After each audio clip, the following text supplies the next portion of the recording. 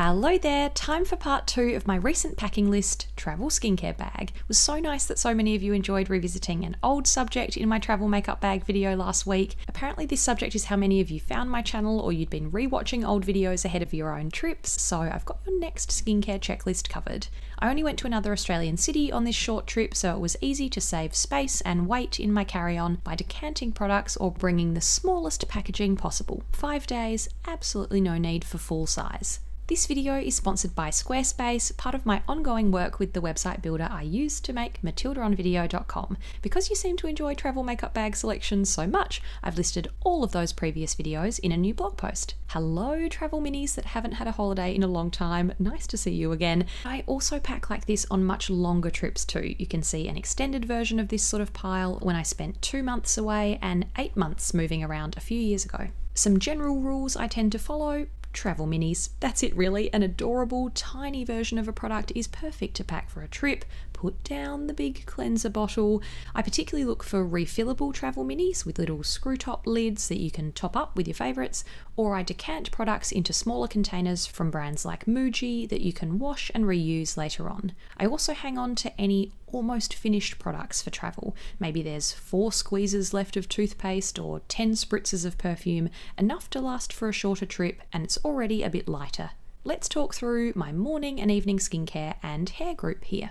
First, a mini Marlin & Getz eucalyptus deodorant. This is an older favourite I like to repurchase for travel because my current Necessaire gel deodorant comes in a heavier, bigger glass bottle. Nice fresh eucalyptus scent here too, very effective for me, and a non-sticky stick formula. Morning moisturiser, go-to very useful face cream. The most consistent moisturiser in my routine over the past 6 to 7 years maybe. I usually use it at night, but wanted to just take one moisturiser away with me. Slightly heavier, but sinks in nicely and looks smooth and fresh under makeup. My usual ultraviolet Supreme Screen SPF 50+ sunscreen. The brand released some minis on their website a little while ago, so I certainly stocked up on this lovely, light, more like a moisturiser SPF. They often have mini sets around the holidays, keep an eye out.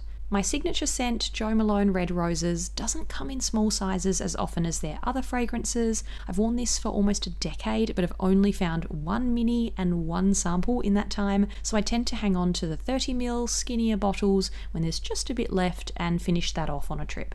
Time to take off the day at night, and I've shrunk the steps I follow at home.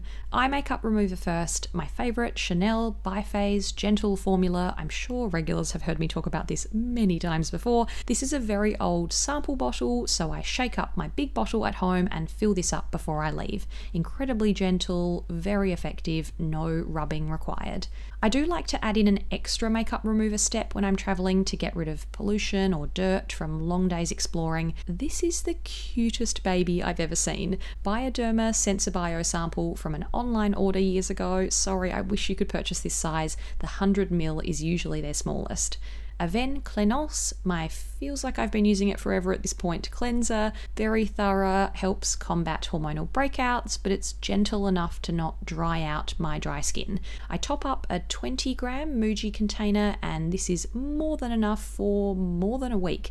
Similarly, skipping the heavier, bulky glass bottle and decanting my Jurlique Rosewater Balancing Mist into a skinny Muji 50ml spray cylinder to spritz my face before hydrating steps like serum and moisturiser to help them sink in. An all-time favourite Aussie product.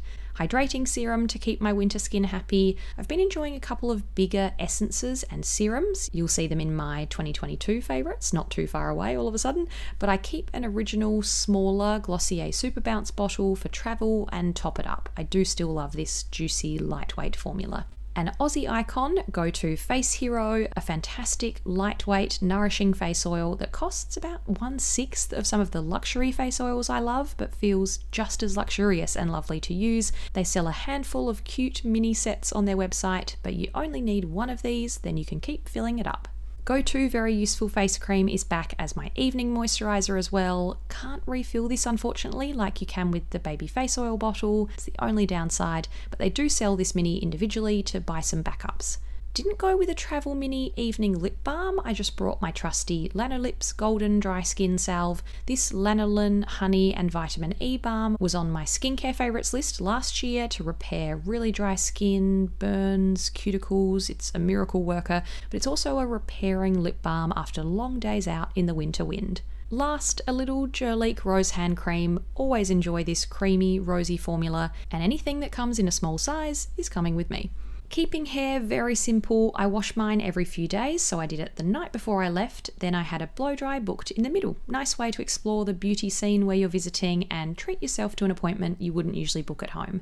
So all I needed was a tangle teaser, palm-sized hairbrush I've been using for years.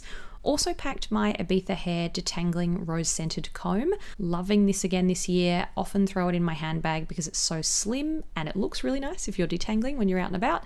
A travel-sized Chlorane Dry Shampoo. Wouldn't be one of my skin/hair videos without a French pharmacy favourite. Best formula I've ever used. And 2 clips to put my hair up if all else fails. A French butterfly claw clip from a small Aussie hair accessories brand, Minimal H. Bit bigger and stronger if you're twisting up medium to long hair. Then the Alexandre de Paris jaw hair clip looks lovely if you're doing half up, half down with a smaller amount of hair swept back. Toss in some final pieces of the puzzle, toothbrush, toothpaste, some cotton rounds and paper cotton buds, and that's it folks. If you're looking for packing inspiration, I've rounded up several years worth of travel makeup and skincare bags and an in-flight routine in a new blog post on matildaonvideo.com. One of the most seamless parts of the Squarespace website experience is how well their system can team up with YouTube videos. I just drop a link in and up it pops. If you're interested in blogging or starting a website or online store, Squarespace offer a free trial. Then when you're ready to launch, you can visit squarespace.com/Matilda to save 10% on your first website or domain name purchase. Please let me know if you've been summarizing your skincare routine for a vacation recently. Are you guilty of bringing 5 kilos worth of big product bottles? It's okay, it won't hurt if you swap to smaller versions, I promise. Please leave your travel skincare essentials in the comments and any of your recent holiday destinations. Thanks for watching. See you next time.